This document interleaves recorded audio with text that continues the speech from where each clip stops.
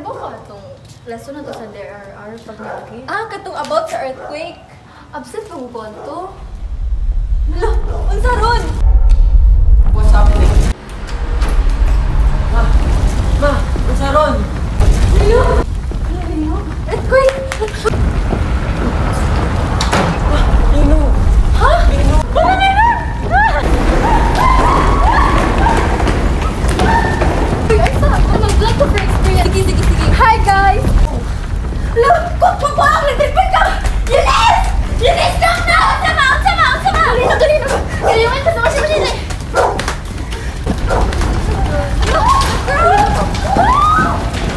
Want to avoid being psychologically stressed? Just stay tuned. Earthquakes are caused by the movement of tectonic plates. They can never be predicted, but we can avoid putting ourselves in more danger. Let's talk about what to do before, during, and after an earthquake. Before an earthquake, Secure your house. Always be ready. Create a family communication plan. A list of phone numbers, contact numbers of your family and friends that can help you in need. Always prepare a go bag, first aid kit, food and water, money, flashlight, radio, extra batteries, extra clothes, and necessities. identify the hazards around you.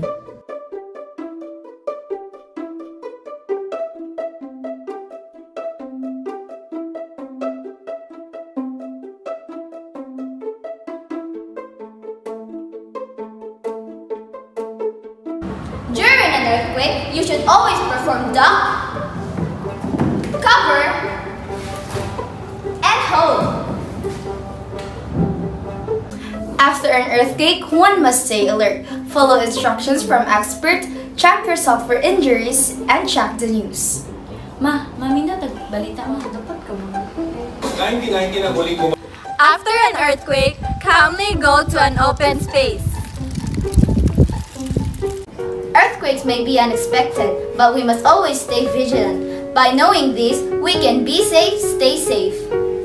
It takes an earthquake to remind us That we walk on the crust of an unfinished planet. It takes a small effort to remind us that we can be safe, stay safe by knowing all these things. Be safe, stay safe, everyone. A reminder from Bookmarks.